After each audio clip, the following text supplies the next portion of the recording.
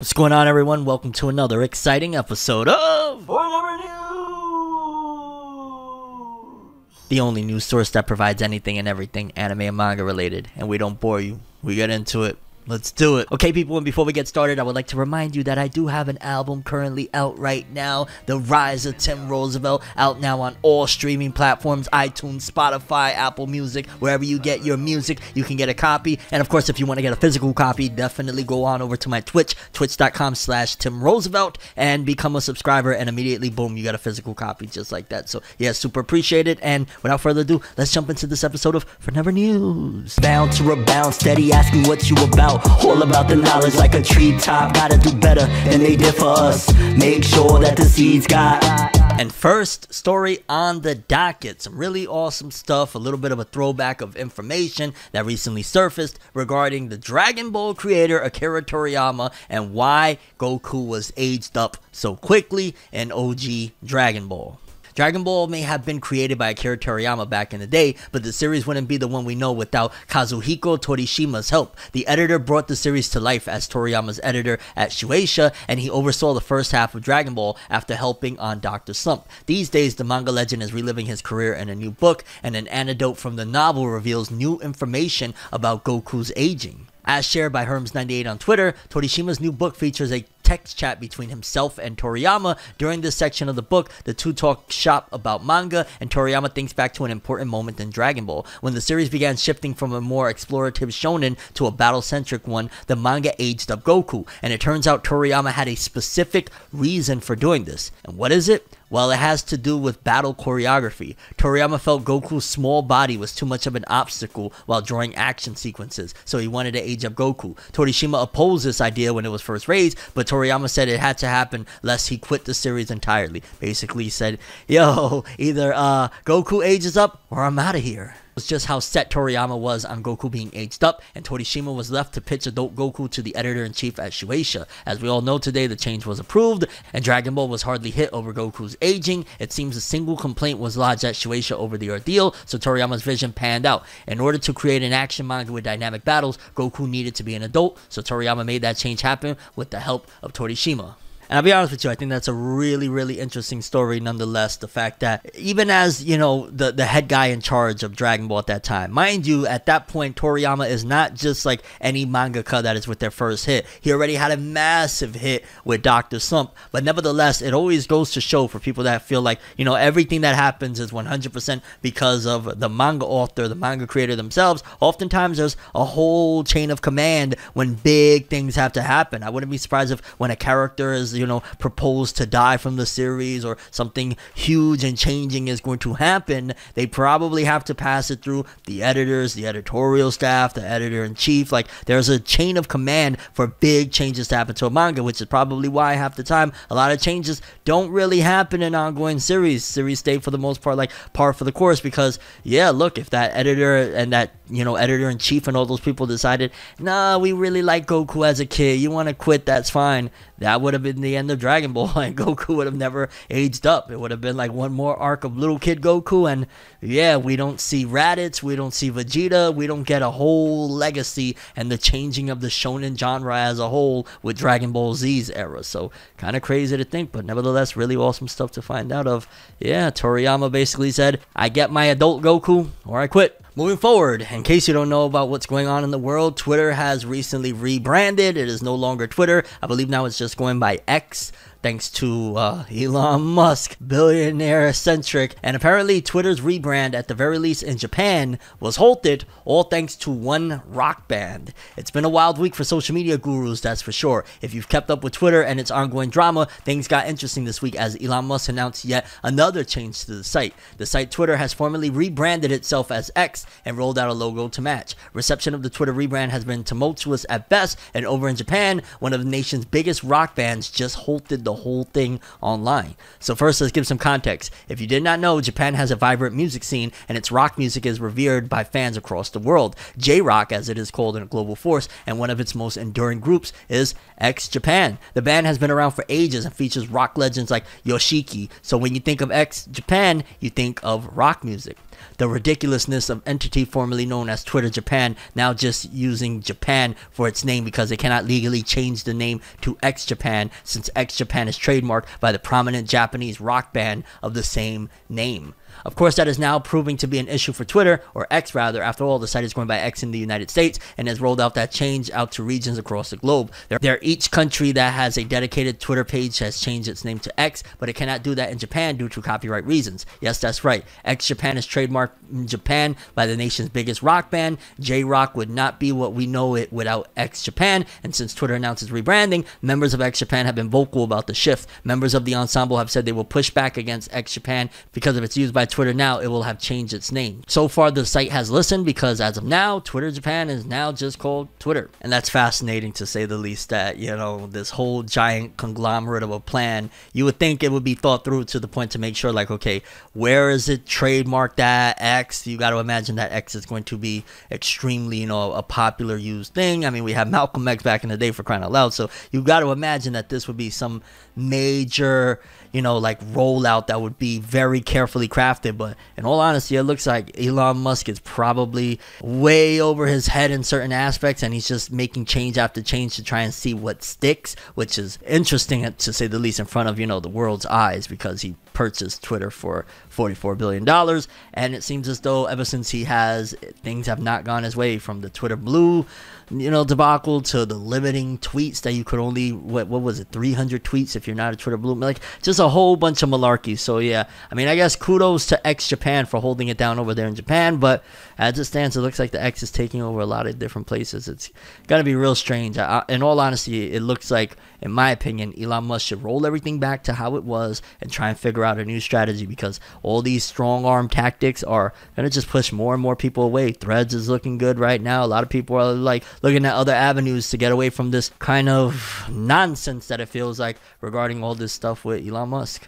But I'll keep you guys updated on Twitter X Japan or whatever the heck it's going by nowadays, because they can't use the X Japan. Moving forward, apparently President Barack Obama makes his debut in the new Netflix series anime, Barack Hanma, Obama's anime debut. In the second season of Baki Hanma, Obama has a face-to-face meeting with Yujiro Hanma, as most U.S. presidents have to think of the best way to approach the strongest being on Earth. In the anime, Ozma is voiced in the English dub by voice actor Bill Butts. Surprisingly enough, the appearance of a real-life president is one of the tamer aspects of this wild fighting anime series. Yes, we can. I am beyond honored to announce that I am President Ozama in Baki. Seriously, growing up as a black kid and seeing someone who looks like me become president was incredibly inspiring.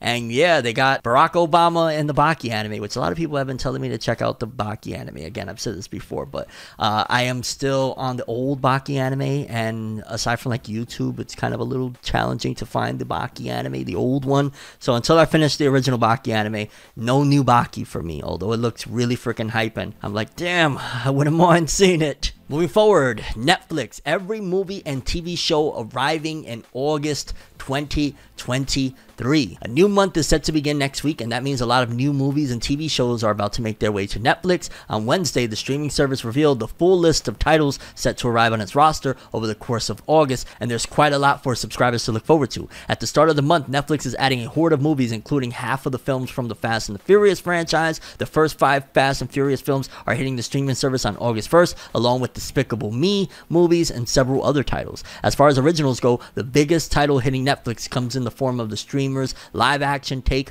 on One Piece, the iconic manga and anime series. The entire first season of One Piece arrives on Netflix on August 31st, the Gal Gadot starring original movie Heart of Stone on August 11th, and here's the full roster of things that we got coming. So we got August 1st, Too Fast, Too Furious, B-Movie, Cloudy with a Chance of Meatballs 2, Coming to America. Now, that's kind of an interesting one to watch. I wouldn't mind hopping back in. Despicable Me, Despicable Me 2, Eat, Pray, Love, Fast and Furious, Fast 5, The Fast and the Furious Tokyo Drift. I think that was like the last one I actually watched.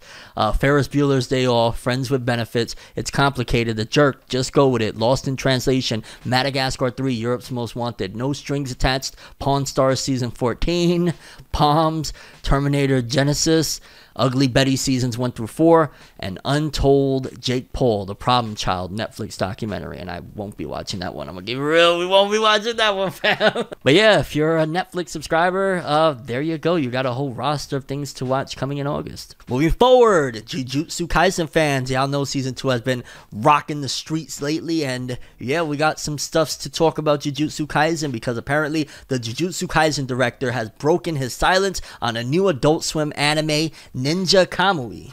Sung-Woo Park, the director behind anime hits such as Jujutsu Kaisen and The God of High School anime, opened up about working on his new anime for Adult Swim, Ninja Kamuy. Adult Swim is now in the midst of working on a number of new original anime productions over the last few years, and fans got to see more of their plans for the next couple of years during the Adult Swim Festival on the Green over the San Diego Comic-Con 2023 weekend. One of the interesting projects shown during the event was a bloody new ninja anime from Sung-Woo Park's brand new production studio. Sung-Woo Park's new production studio, E&H Productions, has announced that their new Ninja Kamuy anime for Adult Swim will be the first effort from the studio overall. With the first trailer for Ninja Kamuy debuting during Adult Swim Festival on the Green, Sung-Woo Park also shared his first statements about the upcoming anime with Adult Swim fans as part of the footage released too. And apparently the Ninja Kamuy anime is gearing up for release in 2024. Ninja Kamuy follows Joe Higan, who is a Nukenin, a former ninja who escaped his clan and is hiding from his violent past in rural America with his family. One night he is ambushed by a team of assassins from his former organization who exact a bloody retribution on Joe and his family for betraying their ancient code. Rising from his seeming death, Joe will reemerge as his former self, Ninja Kamuy, to avenge his family and friends. Kamuy is a 21st century ninja, a shadowy anachronism who pits his ancient skills against high-tech weaponry with brutal finesse. He must face off against trained assassins, combat cyborgs, and rival ninjas to bring down the very clan that made him. Honestly, that sounds like one hell of a anime to start off with Sung-Woo Park, and considering whatever you want to say about the God of High School, the art and animation was fantastic. There's nothing you can say about Jujutsu Kaisen other than it is freaking awesome. So yeah, this might be one to look out for, and shout out to homie starting his own thing. I think that's one of the biggest things over the last few years for anybody that has a dream, is start it off and do it yourself, and all the other big stuff and the sponsors and everything will eventually come. But if you got a goal, a dream, a passion, whatever the case may be, go for it, and then ideally everything will come after the fact. But you got to start and do it yourself. And while we're on the topic of Jujutsu Kaisen stuff, Jujutsu Kaisen's creator reacts to the newest episode's animation. How Jujutsu Kaisen creator reacted to Season 2, Episode 3. Thanks for Season 2, Episode 3, Akutami began. I get the strong sense that this season has a lot of 3D direction and key animation. I think it has really become an indispensable skill in the animation industry, a great era for the anime. And smaller notes about the episode, Akutami hilariously revealed that he also has a thing for faces and acceleration smears, such as the ones showcased by Fushiguro at full speed. Akutami went even as far as commenting on Fushiguro's speed with, "Papaguro is so fast." Okay, Papaguro. Alrighty. With Jujutsu Kaisen's newest episode, which this is not the newest episode at this point, episode 4 dropped as I'm recording this bad boy. Reaching the climax of the hidden inventory arc and setting the stage for the premature death arc to come, now is the time to catch up with Season 2 of the anime, and I gotta kind of do that. I'll be honest with you, I'm falling apart with it. Oh! I said falling apart, I meant falling behind. Well, maybe might be doing a little bit of both. I'm just playing around, by the way. No, I'm not. Before the Shibuya incident arc kicks off in full with the biggest fights in the series to date, you can now find Jujutsu Kaisen Season 2 streaming on Crunchyroll. Moving forward, Ice Cube teases NYC pop culture references in TMNT Mutant Mayhem. Ice Cube wanted some authentic underground New York flavor in the new Teenage Mutant Ninja Turtles movie, and that includes quoting Ice-T. Ice Cube, who appears in the upcoming animated movie Teenage Mutant Ninja Turtles Mutant Mayhem, says it was his idea to quote Ice-T in the movie. Ice-T, who has been appearing in the Law & Order franchise since 1990, is a New York City icon, and that opened the door to the Turtles and company being pretty aware of him. The look and feel of Mutant Mayhem is as influenced by the look of New York as any TMNT project ever, even looking more New York in places than the live action movies actually shot partially in the city. Inspired by movies like Spider-Man Into the Spider-Verse, a new generation of ambitious animated movies like Puss in Boots: The Last Wish and Teenage Mutant Ninja Turtles Mutant Mayhem have started to seep into the blockbuster space, giving a cool tactical update to properties that had previously been fairly by the numbers in terms of their style, even when the scripts themselves were strong. I wanted to throw as many pop culture references as I could think of, Cube told comicbook.com Chris Killian. He's Superfly. He's the king of New York. You've got to check in. You got to check him for the ops. If you're an op, you're going to have to deal with it. I wanted to make sure that all that got into the story about underground New York, we have fun with it. According to the film's official synopsis, in Teenage Mutant Ninja Turtles Mutant Mayhem, after years of being sheltered from the human world, the Turtle Brothers set out to win the hearts of New Yorkers and be accepted as normal teenagers through heroic acts. Their new friend, April O'Neil, helps them take on a mysterious criminal syndicate, but they soon get in over their heads when an army of mutants is unleashed upon them. Teenage Mutant Ninja Turtles Mutant Mayhem stars Micah Abbey as Donatello, Shaman Brown Jr. as Michelangelo, Nicholas Cantu as Leonardo, and Brady Noon as Raphael. The cast also includes Hannibal Buress as Genus Frog. Shout out to Hannibal Buress. He was freaking hilarious in Eric Andre Show. Ross Bryan as Leatherhead, John Cena as Rocksteady, Jackie Chan as Splinter. This is a freaking hilarious all-star team. Ice Cube as Superfly. Shout outs to Ice Cube. Natasha Demetrio as Wingnut, Ayo Edebiri as April O'Neil, Giancarlo Esposito as Baxter Stockman, Post Malone as Ray Fillet, Seth Rogen as Bebop, Paul Rudd as Mondo Gecko, and Maya Rudolph as Cynthia Outram. Teenage Mutant Ninja Turtles Mutant Mayhem opens in theaters on August 4th. Alright, it sounds like one hell of a budget for these actors, quote-unquote oh my god, probably because of the actor strike. That's why they got so many non-actors like Post Malone and, well, Ice Cube is an actor, so let me not even go there. But yeah, interesting and really, I don't know, I'm kind of excited for this cast. Moving forward, One Piece fans, we got quite a bit of One Piece stuff to talk about, some of which that I already talked about on my other show that I do, the FORNEVERWORLD show, that you could either catch it on twitch.com/Tim Roosevelt or on my FORNEVERWORLD channel. The video on demand usually will be dropping on Monday. So I talked about a lot of One Piece stuff, but some of this stuff I didn't. So let's get into it. Because for starters, thanks to Sandman AP over on Twitter, we got a little quote from Oda that apparently in 2022 he said, "I really want to joke around more in the final saga, even if it becomes a manga that people say, your idea is boring. It can still be an entertainment for me. It'd be interesting if the topic of conversation was One Piece is in big trouble. I'm going to enjoy it." So essentially he was looking forward to people saying, yo, One Piece fell off, fam. I don't know, man. One Piece is going, like, he actually wanted to lower the, or I don't know, would that be lowering the bar or making the bar even higher? Because that, well, no, it'd be lowering the bar. Interesting. Oda kind of wanted some backlash. I guess maybe he's kind of tired of like, all these One Piece fans keep dick riding. Stop dick riding already. That's pretty much what Oda was saying, not me. So, yo, relax, don't hurt me. But that's kind of hilarious that he wanted to kind of go in a super humorous way, because I bet anything that he, to this day, is still upset that people don't really rock with the Foxy stuff, because people were like, it's too comedic, it's too funny. So if he went in that route for the final saga, fans would probably go in that direction, and it's amazing that Oda was like, yes, please, show me some backlash. Stop licking my nuts. Oda, gotta love him. And while we're on the topic of One Piece, live action One Piece series new trailer previews Arlong Roger, more characters. Again, if you want to see my reaction, go over to my FORNEVERWORLD channel or just FORNEV. I talk about it on one of my latest episodes of the FORNEVERWORLD show. The One Piece Day 2023 live stream event on Saturday revealed a new trailer for the Hollywood live action series of Eiichiro Oda's One Piece manga. And I also wanted to address this really quick, because for people that may have missed it, again, I spoke about it on a couple of different platforms of what was happening and why I was talking the way I was last week's episode of FORNEVERNEWS regarding the One Piece live action, and my kind of decision of wanting to pretty much boycott the situation. I go way more in depth into the situation over on my FORNEVERWORLD show. So again, I highly encourage you, just if you want the full scoop of what happened, why I feel this way, you could go check it out. But in a nutshell, I had somewhat of a casual, I guess, relationship of talking once in a blue moon to one of the people from the crew of the One Piece live action. I had reacted to the very first trailer that came out, not the latest one, the first trailer, and for the most part I was like, there's some issues here, but I want to, you know, reserve my judgment until we see more. I wasn't really like bashing it, I wasn't really like gung-ho about it. I was like, this looks good, this looks good, this looks bad, this looks bad. Basically a balanced kind of reaction for the most part. However, one of these people on the One Piece live action team basically was very unhappy about that and sent me a kind of very nasty messages, I guess you would say, over on Instagram. I'll put their name blurred out because I don't want to start any drama. However, if the person decides that they want to speak out, then, you know, we can go from there. But yeah, they basically came at me on some venomous stuff, and it made me feel like, oh wow, so I was supposed to lie about my feelings again on that first trailer. The second trailer was a bit better than the first one, a lot better than the first one, and so it kind of made me feel like I didn't really want to talk about it. But after sharing what happened with a lot of people, including again on my FORNEVER World show and on my Twitch channel, a lot of people said screw that guy, and if you feel like watching it, you want to give it a shot, you should.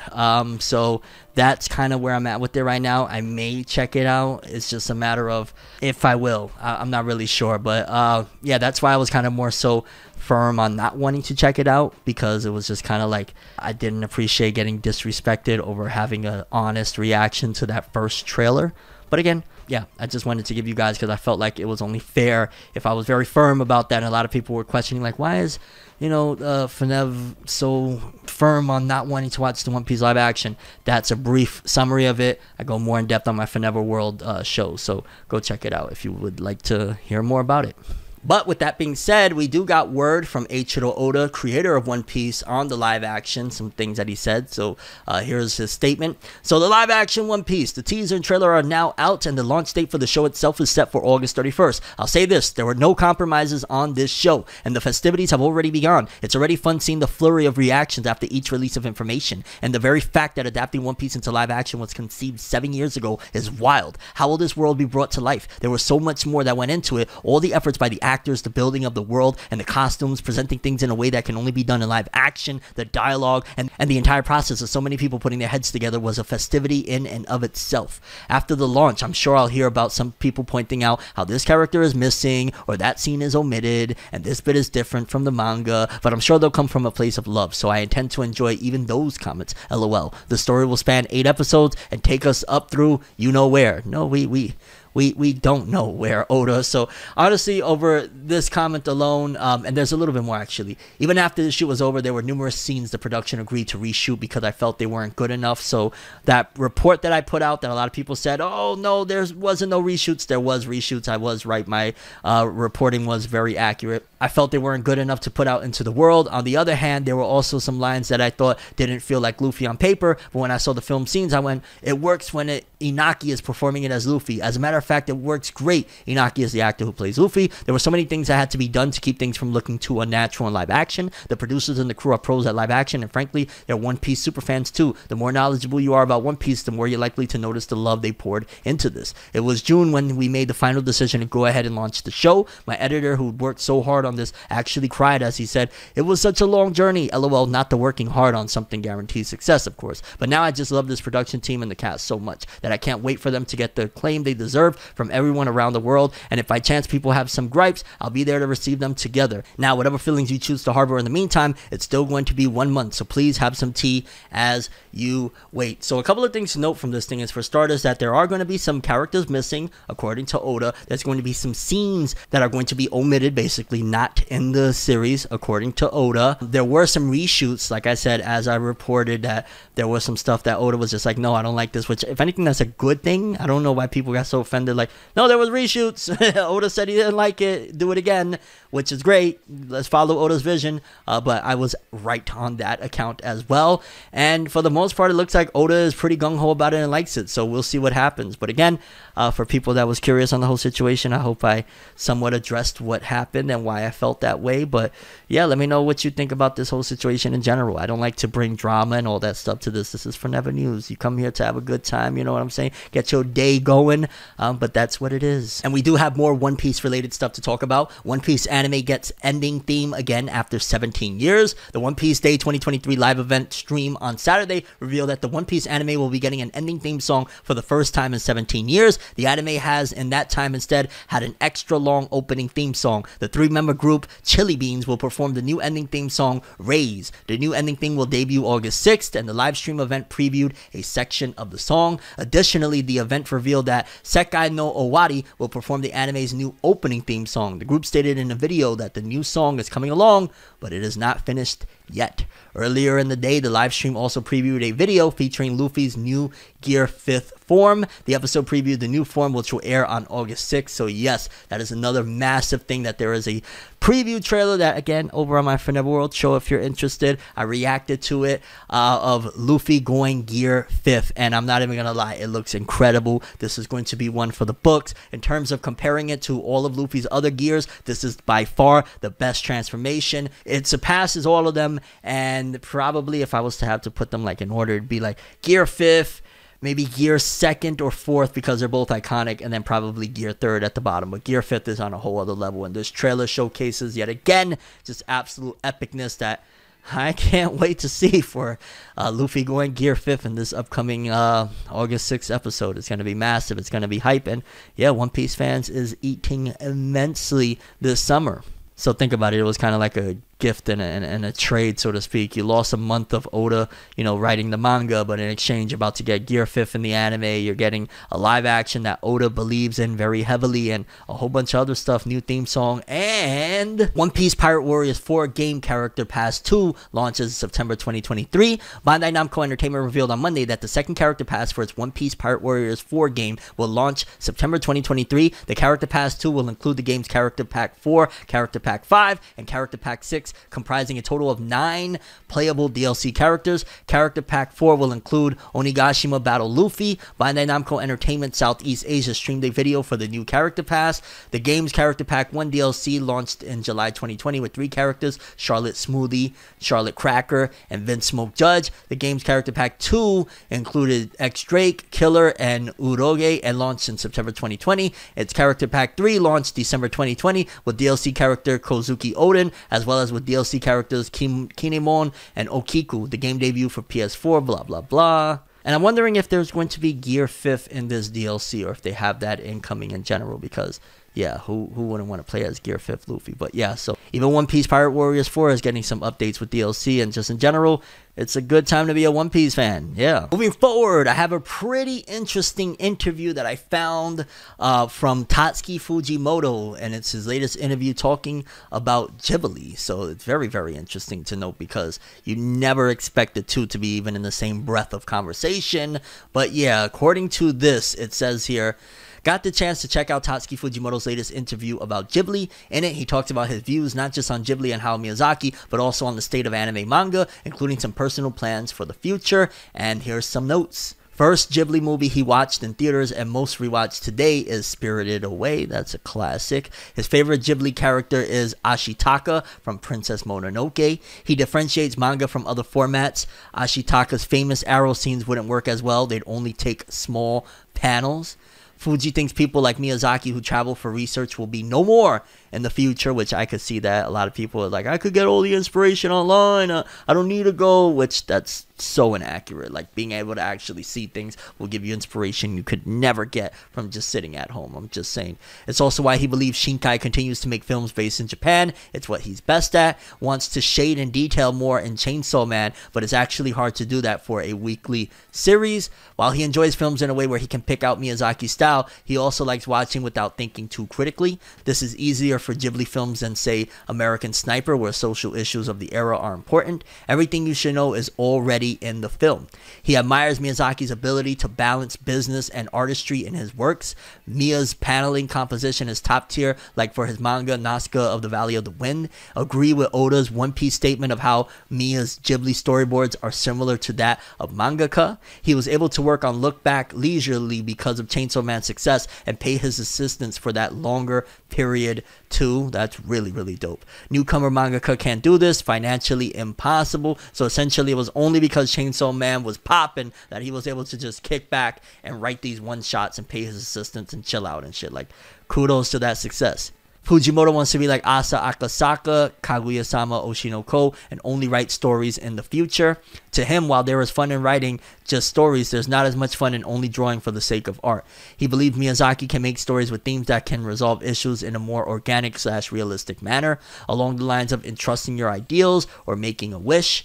I won't forget what happened here once upon a time. Experiences like the way you walk, riding a bike. Miyazaki's films have that level of awareness from Fuji's point of view, along with a strong sense of authorship. Basically, Fujimoto really loves Spirited Away. And then here's some more. Nausicaa, the Valley of the Wind is a film based on the manga serialized by director Miyazaki himself. Fujimoto says, manga can be controlled by one person, so it's easy to express the creator's personality than through live action or animation. But the Nausicaa manga can be enjoyed the same way. I truly think Miyazaki is top tier as a mangaka. Its composition is incredible. The paneling is easy to follow, and the storytelling is also pretty good. Plus, the outlines are amazing. I myself would like to outline and shade more in my own manga, but I can't do that much work with the weekly serialization. I'm envious of the outlines drawn in the Nausicaa manga, which can only be done at a pace equivalent to or slower than a monthly serialization.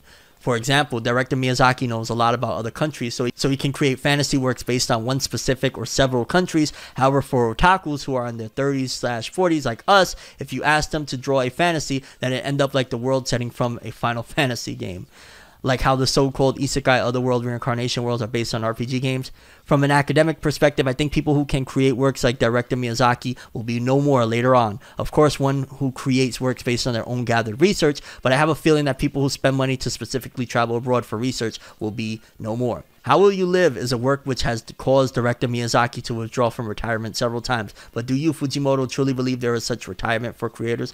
I'm not sure about that. But Oshino co-writer Aka Akasaka himself did declare, I won't draw this. I thought, must be so nice. I want to do that too. I like how I felt the resolve which screams, let's make a new work from that. I'd be happy if you could start drawing it for me too. Does Fujimoto-san have any thoughts like, I want to focus on writing stories? Yes, that would definitely be more fun. On the other hand, what about only drawing in the same manner? I have not. Of course, it's fun to balance out the story and the art, and there is certainly a level of enjoyment to just stories. But as far as art goes, in my case, I think I can only deliver a narrow-minded impression to the audience. And yeah, people, that was a pretty interesting look of, I never in a billion years thought I would hear Tatsuki Fujimoto, one of the most raunchy and wild mangaka out there, talking about something as wholesome as like Miyazaki works and Studio Ghibli stuff. But hey, why not? Moving forward, we will keep this in the rumor pile because it is a little bit hard to believe, but a leak came out allegedly that according to a Danish website, Storm Connections will be releasing October 20th, 2023. But if I'm not mistaken, isn't that like on the same time as the upcoming Spider-Man 2 game comes out? And I think there's like another big title that's coming out around that time. So personally, while that would be humongous, that would be amazing. Like, yes, I personally think that Storm should come out at some point in October. For it to be October 20th, I'm hoping that that's more so like a placeholder, even though usually they use like December 31st as a placeholder for everything. But I'm hoping October 20th is more so a placeholder or more so a guesstimation than the actual date, because in all honesty, aside from hardcores like myself that I'm definitely going out to get Storm Connections whenever it drops, a lot of people are going to be like, yo, that's cool, that's dope, I get it, I want Spider-Man. You know what I mean? And who knows, maybe this is something that they'll be using as an excuse, like, it didn't sell too well because Spider-Man came out at the same time, even though you literally don't have to. Like, you could drop the game next week if it's ready. Just drop it. Like, why do you need to drop it in October? Drop it in November. You know what I mean? Drop it in December. Why do you need to drop it in October, especially October 20th, assuming that this is actually legit? We will keep you posted on this one, because if it is, Naruto fans, if you want more Storm games or whatnot, definitely you're gonna have to show up and fight out as much as you can of the people that are gonna be like, yeah, I think I'm good, I'm going with Spider-Man, dog. Like, Spider-Man is gonna be a new experience. Storm Connections, there's a lot of new stuff to it, but it's also like 4 other games that I played a bajillion times. I think I'm good, so we'll see what happens. But yeah, if this leak is true, we've got Storm Connections incoming October 20th. Let's go. Moving forward, just a little update on something interesting. There's a new ice hockey sports manga series called Dogs Red with a debut color by Golden Kamuy creator Satoru Noda in the upcoming weekly Young Jump issue 35 2023. So it looks like the author of Golden Kamuy, after ending, I think Golden Kamuy ended like, what, 1 or 2 years ago now? It's been a little bit since Golden Kamuy ended. Homie is already off to creating a new work, again, an ice hockey sports manga series, and I ain't gonna lie, that's something that hasn't really been explored all that much in manga. So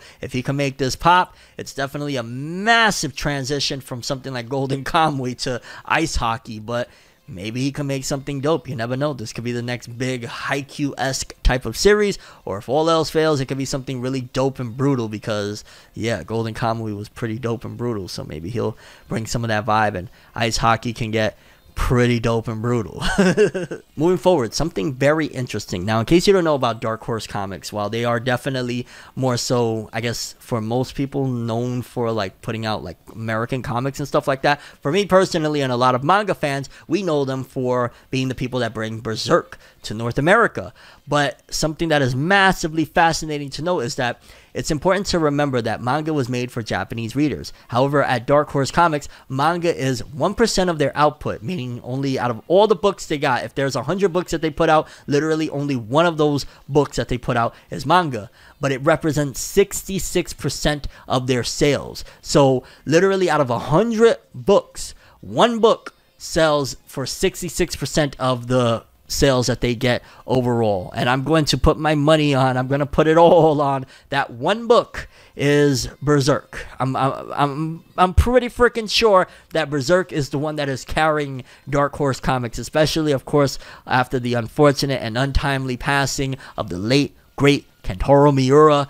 When Kentaro Miura passed 2 years ago now, those sales for Berserk, you couldn't find Berserk anywhere. They had to reprint it a gajillion times, whether it be the big, editions that they had of it, whether it be the singular volumes. Like, those things went like hotcakes because everybody started screaming his praise and trending all over the place. So I'm imagining that contributed to it. But nonetheless, it's crazy that Dark Horse Comics, with all the comics that they have, I mean, even when I was younger, my pops used to buy me, I used to have some Dark Horse comics that I've seen before. I'm like, hey, how the hell I got a Dark Horse comic? I don't even know what the hell this is. But outside of all of the comics that they have, the only one that really be moving the needle, so to speak, for their sales is the manga. And I'm willing to bet again that most of that is Berserk.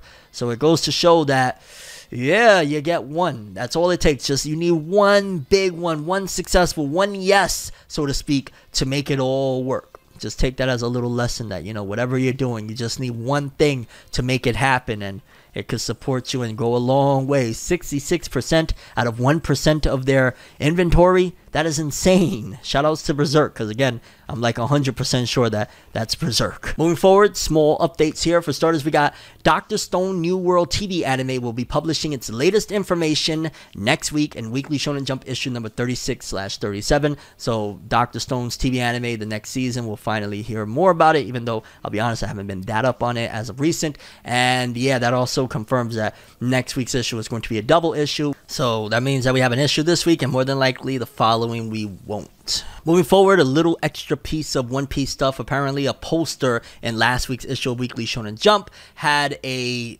image of the cast of the upcoming One Piece live action, the Straw Hats, and a couple of different things, which is a really random poster to have of them just like kicking it and chilling. And I'm imagining that the reason they do that, because there's always a reasoning behind it, is just to showcase like, hey, these are the cool guys that you love. Think like back in the days with Power Rangers, how they like to personalize them, make them more personable to you. You feel like, oh, I know these guys, I love these guys. So them having them just casually hanging out on like a stairwell and casually eating is just to make you feel more like, oh, I love these dudes, I want to see them win, which is incredibly genius marketing to make sure that the One Piece live action is a success. Like, they are pulling out all the stops from having it on the cover of Jump to having these casual, very subliminal marketing tactics of, hey, those, it's the cast of One Piece, you know them, you love them, you're gonna watch that, right? You're gonna support them. Like, they're going all out for it, and I mean, it's smart. You know what I'm saying? Shout outs to the people that come up with those decisions to put it on the cover of Jump.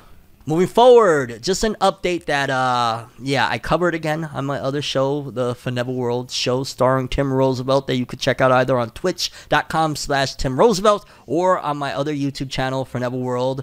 And pretty much I kind of reacted to the image, but I didn't realize that there was actually a video trailer with pieces of animation for the upcoming Naruto original episodes. These are 4 episodes starting September 3rd that we're going to be having, that is going back in time to Naruto when he was a kid and kind of stories from that era. It says here, Naruto TV anime new animation PV series special will go live for a total of 4 consecutive episodes and start broadcasting September 3rd. And in this one, I will say I'm a little bit skeptical, because while it's not confirmed what the contents of these 4 episodes are going to be, based on this trailer, It looks like they're, first of all, using scenes from that 20th anniversary animation that they did. Remember, like, a while back, they showed, like, 10 minutes of, like, reanimated scenes from Naruto. But it was showcasing in this trailer, at the very least, a bunch of stuff that, you know, from, like, episode 1 of Naruto, episode 2, like, all of the stuff of Naruto becoming a shinobi and whatnot. And I'm just curious, like, are we going to go down that road of just, like, hey, here's a few stuff that you remember from the previous, you know, the back in the days. Is it just going to be a nostalgia fest of stuff we've already seen? Like, I'm cool with nostalgia if it's like, hey, here's some cool episodes, some stories you never seen. But if it's just going to be recaps of stuff that I've seen a bunch of different times, like, I could right now go and rewatch Naruto. You know what I mean? I don't need 4 episodes to remind me. If you're going to redo the anime with updated animation for like 70 to 100 episodes, by all means, then I'm on board. But if it's 4 episodes that are just going to recapture or, you know, readapt, like, hey, trying to get the bells from Kakashi and this and that, it's not really needed. So I'm curious if this animated trailer that they showcase here is a testament to what we're going to get, or it's just in general a little teaser of like, hey, Naruto's coming back, wait till you see what we got in store for you. I guess we gotta wait and see, but I'm a little bit skeptical after seeing the actual animated trailer of like, what are they doing? I want, you know, news stories, even if it's quote-unquote filler. I'm fine with that. Like, give me some cool little stories, and maybe you could tie it in some way, kind of how, like, that one shot of Minato with the Rasengan. Like, do something like that, but with the anime. We'll see. Who knows? Maybe one of those episodes will be the Minato special readapted into an anime or something. That'd be incredible.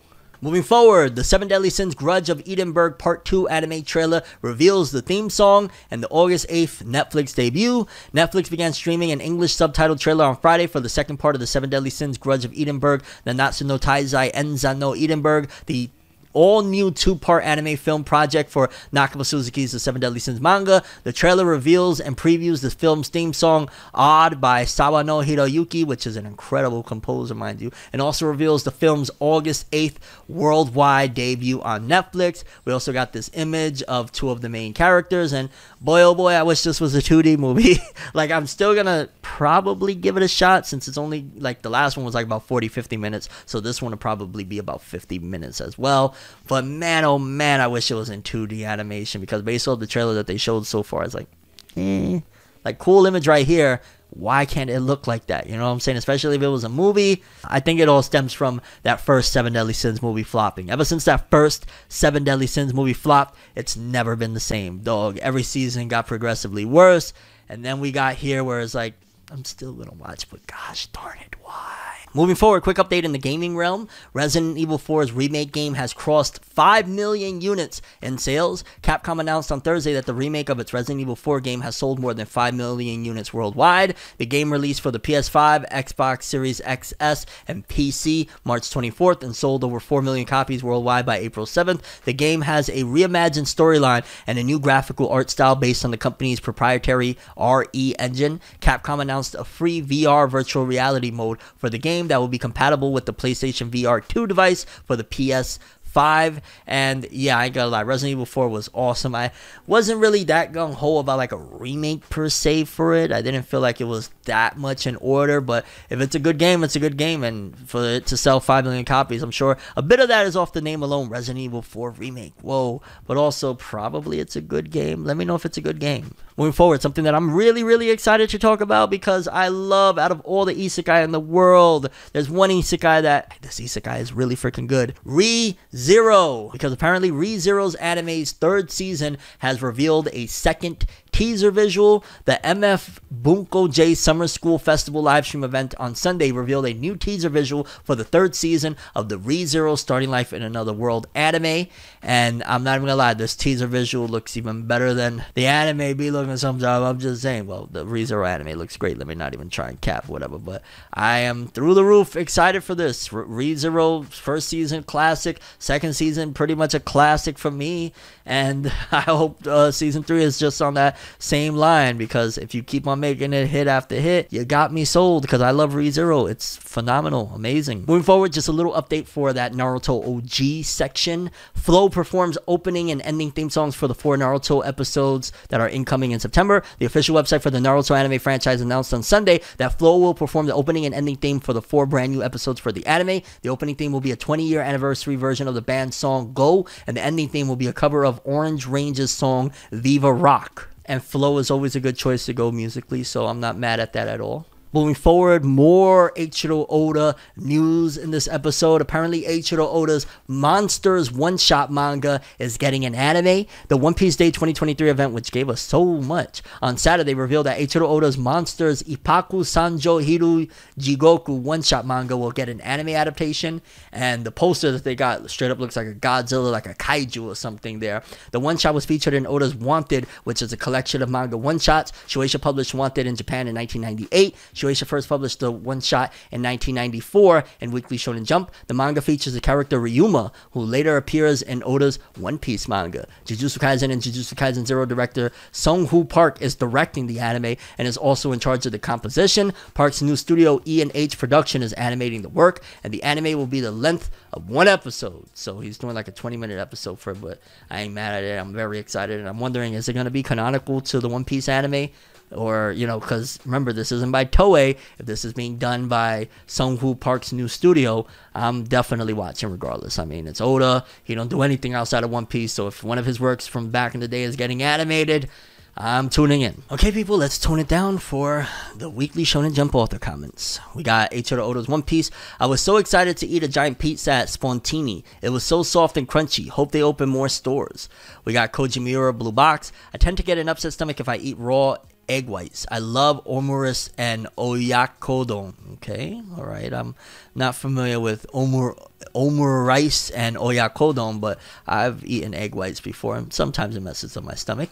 We got Yuji Iwasaki, Cypher Academy. I went all out this week's color page and added in a ton of stuff that wasn't planned. Awesome stuff. Sakamoto Days Yuto Suzuki. Veggies taste better than they used to, and it's so hot lately that I don't even want to eat ramen. I hear you, fam. Hottest month in like ever. Witch Watch Kento Shinohara. On Nobuyuki Sakumo's radio show, he talked about my manga and a video game I was on the development team for years ago. You got a fan, homie.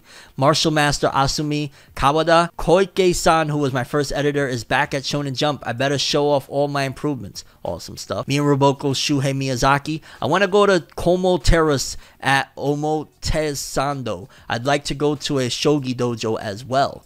Kill Blues Tadatoshi Fujimaki. I don't like to say when you get older, but my tear ducts are messed up lately. I cry non-stop. I hear you, homie. Sad times. Icehead Gills Ikuo Hachia. My eyes are sensitive to light, and I need it to be completely dark to sleep. If I sleep during the day, there's like a 90% chance that I'll suffer from sleep paralysis. Interesting. Black Clover's Yuki Tabata. I may be biased with love, but my 4-year-old daughter is such a great artist. I'm so blessed to get to see her improve each day. I hear you, fam. Whenever my daughter draws something, I'll be like, yo, this is the greatest work ever invented. Toriyama, Kishimoto, Oda, move aside. I hear you, Tabata. We got Mission Yozakura Family's Hitsuji Gandaira. I get a throat cold every year around this time. Is it a summer cold or am I just worn out from the heat? My throat hurts. Under luck, Yoshifumi Tezuka. I'm late, but the witch from Mercury was so good. My favorite character is Mama Prospera. Akane Banashi's Takamasa Moe. It is so outrageously hot lately. I love the zoo and I'm worried about all the animals who are outside. Yo, Heiki, I wouldn't mind taking my kids to the zoo. Maybe I'll do that soon. My Hero Academia's Kohei Horikoshi. I'm drawing each scene while listening to music that would match it. I feel like music is always helping me. I love music with whatever I'm doing, man. Shout out to Kohei Horikoshi. I hope dude is doing better. Nue's Exorcist Kota Kawai. I'm continuously failing my mission to eat less sugar to combat sleepiness. The Elusive Samurai's Yusei Matsui. Lately I get bored of a game before they release additional content. Maybe I should wait a year before buying a game. Maybe these games should stop piecing these contents together and just sell you the game complete. No? Yeah? Tenmaku Cinema Shun Sayaki. I love stuff made from titanium. Aside from the fact that you can't put it in a microwave, it's the perfect material. The Ichinoshi Family's Deadly Sins by Taizen 5. It's hot in the night these days. Please enjoy chapter 34. Haha. He missed out on last week's and he's back. Fabrican 100 Daisuke Enoshima. The restaurant Gyugujo has great meat and the employees are so interesting to talk to. My editor joins in like it's a competition. That sounds like a fun time. Do retries Jun Kirarazaka. I don't leave the AC on while I sleep. I use freezer packs instead. I dream about the North Pole a lot. Is it hot in you? Sounds like it's hot as hell in his studio, dog. Put that AC on. Stop playing. But yeah, people, that was the weekly Shonen Jump author comments. Let's move on to the top 50 best-selling manga of the week. Yeah. We got 50 through 41. Let's see here. Boom, boom, boom. We got at 48 Jujutsu Kaisen Volume 21 all the way from... What is that? Is that... I'm trying to look at the dates right here. Is that December or February? Old-ass volume doing 11.1. You know the anime is bringing in these sales. Almost 1.6. And not an old-ass volume, but you get what I mean. That volume came out a little minute ago. Let's see here. Boom, boom, boom. Where we going? Where we going with it? We got Owari no Sarah Volume 30 in 13 days. 52.3 with 12.8K. This manga been going for a hot minute and lost a lot of traction. So the fact that it's still doing in a couple of weeks 50K, that's not bad at all. Like, there's a lot of manga that, you know, wish it could be doing those numbers. So shout outs to Owari no Seraph, man. I loved that first, I think the first two, right? There was 2 seasons of it. I know I love for sure the first season, and I liked a lot of the second season as well. We got places 40 to 31, Oshinoko Volume 3, 608 in total with 13.9, My Hero Academia Volume 38, 14.1 with 606K total so far. I feel like that's a lot slower than a lot of other My Hero volumes. Interesting. Oshinoko Volumes 2 and 4 with 15.1 and 0.3 each, bringing their totals to 661 and 624. Let's see here. What the hell is Isekai Nonbiri Noka? In 10 days, 56K. Cool beans. Oshinoko Volume 10, 15.7K, bringing his total to 409. Oshinoko Volume 9, 15.8, bringing his total to 433K. We got places 30 through 21. Oshinoko again, occupying places 30 through 28. Volume 8, 11.7 with 16.1, 16.7, 16.7 piece. Marshall still on the charts in 13 days with 71K total, bringing in 16.8 this week. Kudos to Marshall. I think he got, what, like one more volume left to come out? But, you know, it's already done. Oshinoko Volume 6 at 26. 16. My God, Oshinoko. It don't stop. People love this shit. Oshinoko Volume 5 at 24 with 17.4, bringing his total to 589. Oshinoko Volume 1. So, yo, the first volume of Oshinoko just sold another 18K practically this week, bringing his total to 738K. Golly. Jujutsu Kaisen Volume 22, I think that's the latest, is that? Or the second to latest? I'm not sure. No, second to latest. With 18.6K, bringing his total to 1.4. Let's go. We got 20 through 11. We're getting there. We're getting there. We're getting there. We got Kimetsu Gakuen Volume 4 in 13 days, 87.7 for a gag series, dog. Demon Slayer practically shits out money. It's crazy. We got Blue Exorcist Volume 29 in 13 days, 117.7K. Kudos to Blue Exorcist doing 25.4 this week. Not bad, not bad, not bad. And we got top 10, top 10, top 10, top 10, top 10. Very fascinating to say the least. Hajime no Ippo Volume 138. Is that the cover of it? I feel like that's a stock cover. What the hell? Because having Ippo on the cover, is he boxing again? Oh, snap. But in 4 days, 25.7K for volume 138. My God, that's insane. We got Blue Lock. Volume 25 is a limited edition. In 3 days, did 31.2K. Let's see here. We got Uruma-kun Volume 33. In 11 days, did 38.8K or 38.8K this week. And in 11 days, 117K total. Not bad for Iruma-kun. Blue Lock Volume 25 in 3 days, 100.7K. Let's freaking go. And then at the top 2, baby, battling it out for the second consecutive week are Jujutsu Kaisen Volume 23 and One Piece Volume 106, with Jujutsu Kaisen this week doing 183, bringing his total to 898, and One Piece in 13 days doing 1.3, we're bringing in 215, man. Jujutsu Kaisen on that second week usually starts catching up, and then I think on the third week it'll probably, if not the third week, for sure on the fourth week, it'll start outselling One Piece. It's always that first week, though, that One Piece just bodies it, because One Piece has like 500,000 genuine OG fans that is like, no. We're supporting this bad boy, okay? But yeah, shout outs to both these series holding it down and the immense success that they both see. That's all I have for this one, though. I'm FORNEVERWORLD, and as always, people, have an awesome day. And remember the golden rule: anime and manga for life, boy. Have an awesome day. Peace, and you guys just watched another episode of FORNEVERNEWS. Don't forget to check out my album, The Rise of Tim Roosevelt, out on all streaming platforms right now. Spotify, Apple Music, iTunes. Songs like Day Ones, Mistakes, Stand and Fight. Like, oh my god, there's just so many awesome records on here. And like, yeah, check it out. I'd super appreciate it. And for everybody that has already checked it out, thank you so much. We go. Oh, and subscribe and hit that bell if you haven't already to get more of that FORNEVER news. This is for my day one. This is for my day one. I would like to thank each and every person that has taken time to listen and provide feedback for my new album that is out right now, The Rise of Tim Roosevelt. You can listen to it on Spotify, iTunes, Apple Music, pretty much anywhere you get your music. You can listen to it. Link in the description below so you could go check it out for yourself. Thank you so much, and let's keep on rocking out, you know?